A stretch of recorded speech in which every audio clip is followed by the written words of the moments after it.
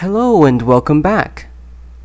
In this video series, you'll be learning how to use physics handles, beam particle effects, and line traces. In the end, you'll be able to make this, a gravity gun. Let's get started.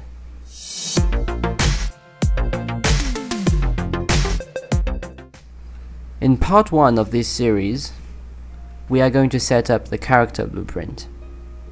Part 2 will be setting up the effects. Let's start by opening the first-person character blueprint. Here we have the projectile section of the blueprint. Let's delete it. We don't need it for now. But keep the input action fire event. So we select everything, but we don't want to delete the input action fire event. Now we need to add a few nodes. Drag out of pressed and type line trace by channel. We need to choose line trace by channel. Line trace by channel has a few inputs. The inputs we'll use today is the start input and the end input. To fill those in, first let's get the start of the gun. In the viewport we can see that at the start of the gun there's a little sphere here. Right here. So we need to get this sphere. We do that by dragging and dropping into the event graph. Now we need to get its location. So we type get world location. And then we link that to start. Next we drag out of sphere again and type get forward vector. Drag out of forward vector and type in a times symbol. Here select vector times float. This will be the range of the gravity gun. Let's give it a number of 400. Now drag out of get world location, type in a plus, and this time select vector plus vector. And connect the output to the end. This will make the line trace go straight forward from the gravity gun. To see our line trace, we click on draw debug type and select for duration. Go back to the viewport, click on play, and now if you click, you will see a line trace coming from the gravity gun and going forward for 400 units. If you were to go to the wall and click, you will see the line trace has this red square hitting the wall. Now this red square is basically an indication that it has hit something. So we need to use the data that it returns. Now let's go back to the first person character blueprint, and you'll see here in the line trace by channel node there are two return values. The first return value is the data that it gets when it hits an object. So let's drag out of it and click on break hit result. Here we have many different variables. But first, drag out of return value and type branch. This is a true or false node, so if the return value, which is a boolean, returns false, then we don't want our code to continue. But if it's true, then we want our code to continue. The next thing you want to do is to add in the physics handle. So we go here and add component and type in physics handle. So we click on physics handle, and now you'll see it in the components tab. Now we need to give the physics handle a location to grab objects. So go back into the viewport of the first person character, and here you need to add another component, which is an arrow. This arrow, drag it out forward. So now it's in front of the character. and drag it up a little bit. With the arrow in place, the physics handle still does not know that that's the location he needs. So go back to the event graph, and we need to add a tick event tick.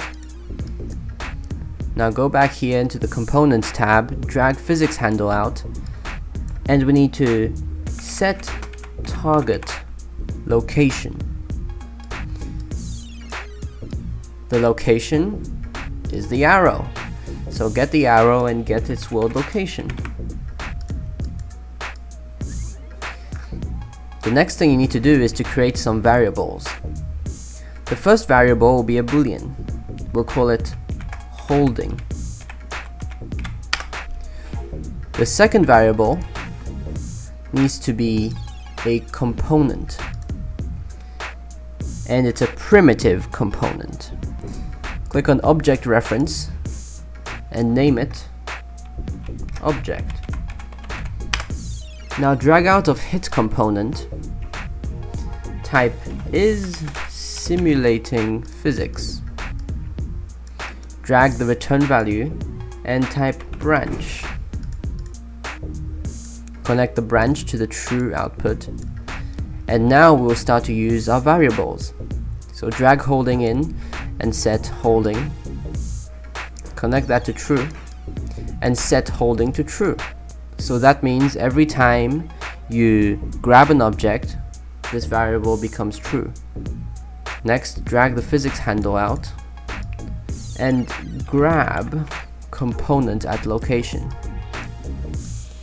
The component we want to grab is the one the line trace hit, and the location will be the component's location.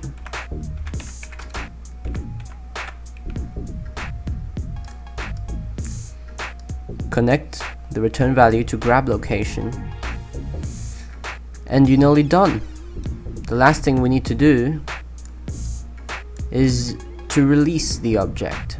So what I'm gonna do is every time you keep pressing the mouse button, then you'll grab the object. But when you release the mouse button, it will release the object.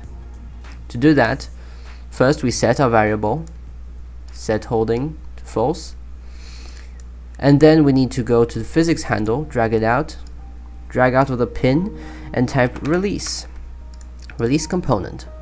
Connect it, and you're done for the physics handle. So we compile and save, and now if we go forward and grab the cube, it grabs, and the cube is now following us. There's one thing that is a bit off though, it doesn't follow my rotation. So let's fix that. Go to the first person character, go to the viewport and select the arrow and drag the arrow to be a child of first person character. Compile and save, and now test it. You'll see that it now follows wherever I'm looking.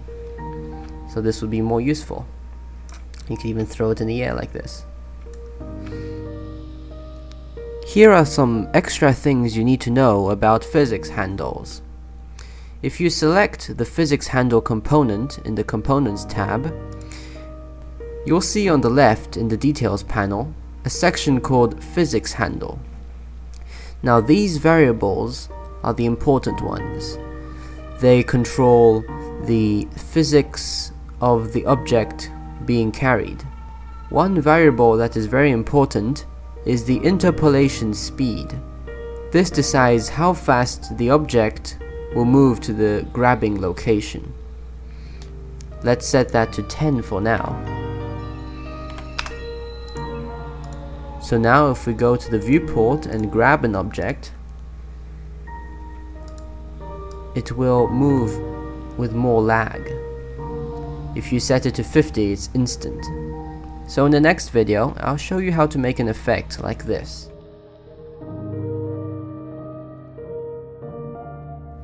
I hope you found the video helpful. If you have any questions, please comment down below. And don't forget to like, share, and subscribe. And let's see if this time we can reach 100 likes. Stay tuned for part 2.